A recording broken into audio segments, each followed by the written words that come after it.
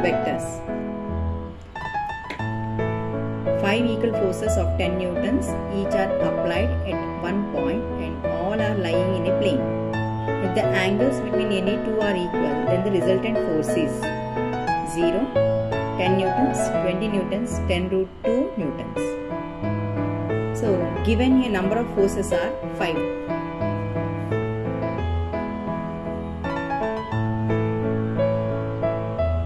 Number of forces 5.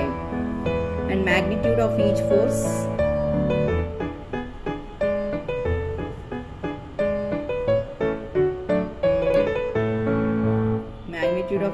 is given 10 newtons.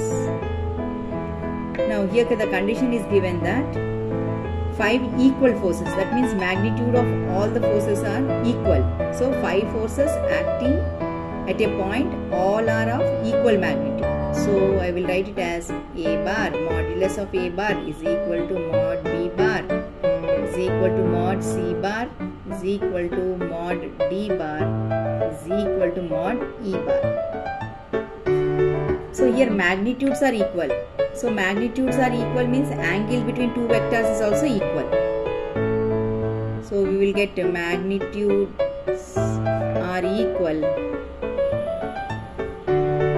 and angle between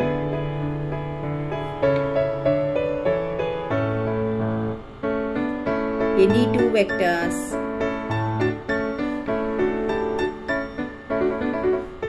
is also equal. This is the condition given.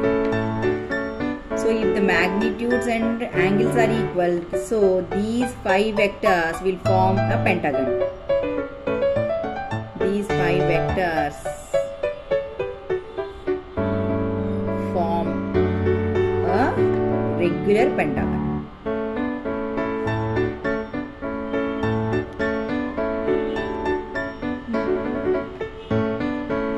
Start the figure. This is A bar, B bar, C bar, D bar and E bar. So if you observe, all these vectors are moving in cyclic order. So if all are moving in the cyclic order, then A bar plus B bar plus C bar plus D bar plus E bar will be equal to 0, since they all are moving in the cyclic order. So when the vectors are moving in the cyclic order, then the resultant will be equal to 0. So our option is option A, that is 0.